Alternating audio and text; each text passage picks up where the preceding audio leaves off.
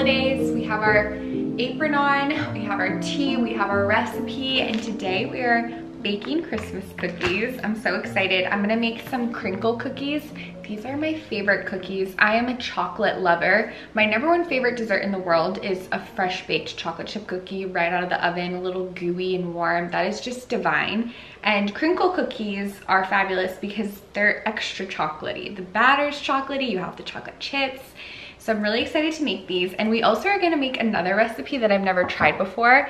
I feel like that's always fun, is to have your tried and true Christmas cookie recipe, but then try something new every year. See what else is out there. I need to show you a picture of what we're gonna attempt. It seems like level advanced baking, so we'll see how it turns out. How beautiful are these Neapolitan checkered cookies? Essentially, they're shortbreads, and you make a chocolate shortbread, vanilla, and strawberry shortbread batter, and then you weave it together to create the cookies. So we're gonna attempt that. We might not finish those until tomorrow because as I was reading the recipes late last night, I saw that it recommends overnight chilling of the batter in the assembled little checkerboards.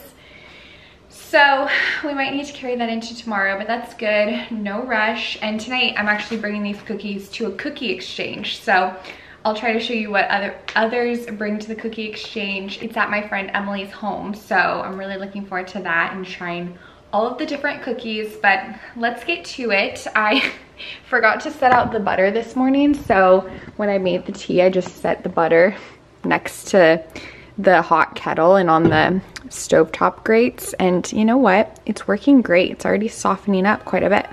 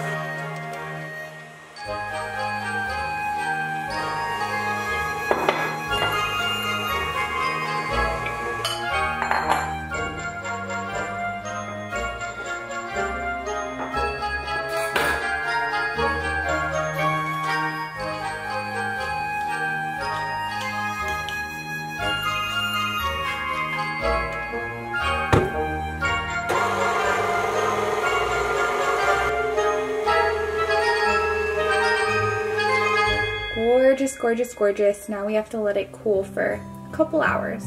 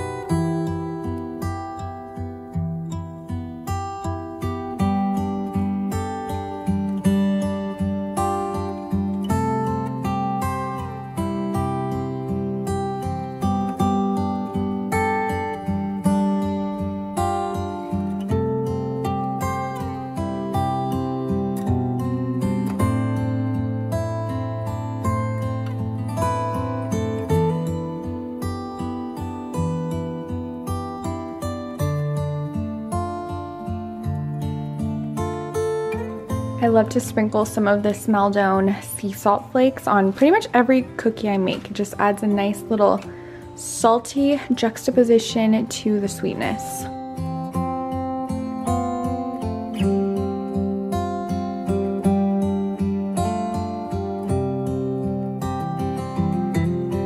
Here's our taste tester. crinkle cookie taste tester. You had See if one it already? passes. Yeah, I love them. Delish. Homer wants one. Yeah, Palmer's sniffing like, hey, can I try? Confirmed. Delicious. There's those melty chocolate chips in there. Yum. We are two chocolate lovers for real. Yeah, those are really good. I just love how much moist but dense they are. Mm-hmm. And not overly sweet, even though it's so decadent. Mm-mm. And a little saltiness helps. Yeah, and the powdered sugar. It's the whole thing. And it just feels Christmassy.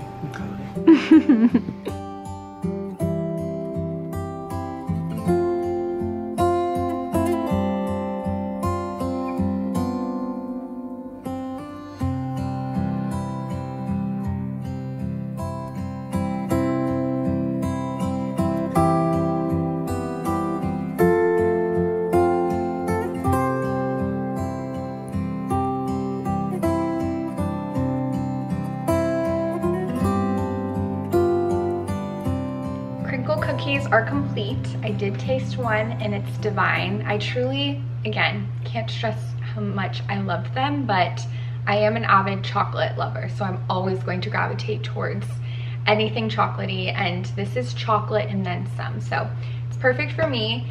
And now it's time to get started on our Neapolitan checkerboard cookies. Essentially, I'm going to be making 3 different shortbread batters. So we have the vanilla, chocolate, and strawberry. And then we're gonna let them chill for a bit, and then we're gonna make the checkerboard pattern. And I believe the purpose of chilling overnight is so that the pattern doesn't sort of melt together if the dough was hot. That's just me hypothesizing, so I could be different. It could be different, but I'm excited. It's definitely a little intimidating because of the complexity of the pattern, but I love shortbread cookies, so I'm also excited to taste a bite of all those 3 flavors at once. I feel like that's unique.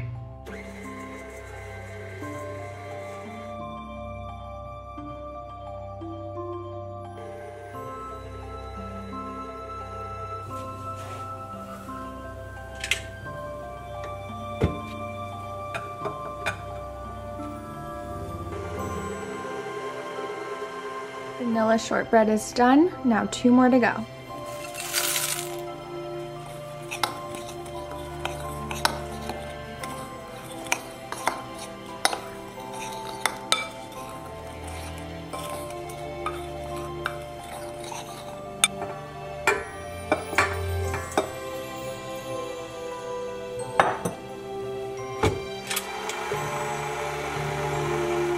Strawberry shortbread is complete. It's beautiful. And now we only have 1 more to go.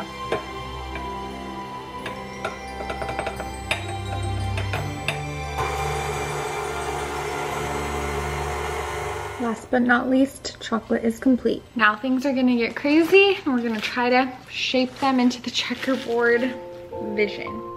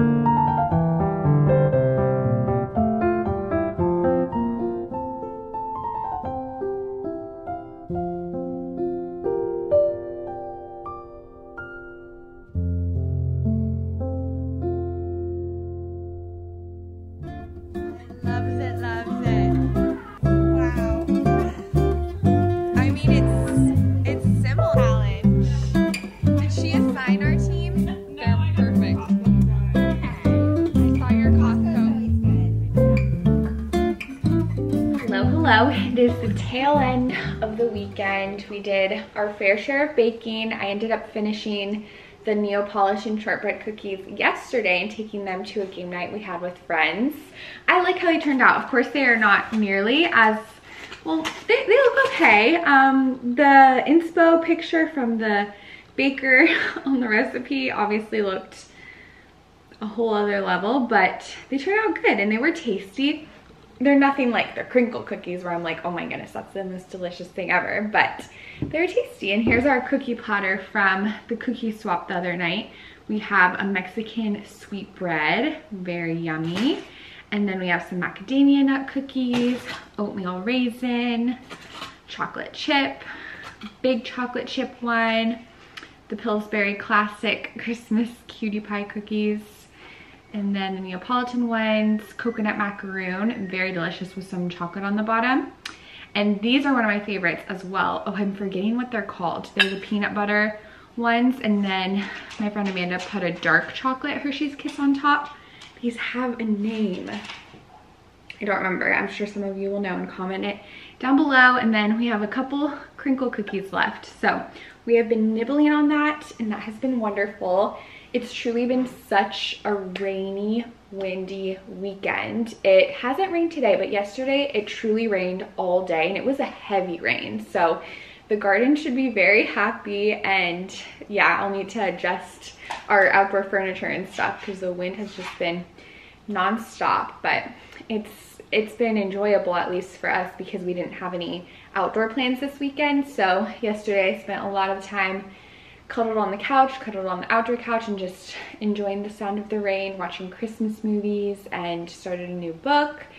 So really thankful for the cozy times and the fun times baking some cookies. I really hope you all are having a beautiful Christmas season, and I'm excited to see you next. I should have one more video before Christmas, and looking forward to it. Bye!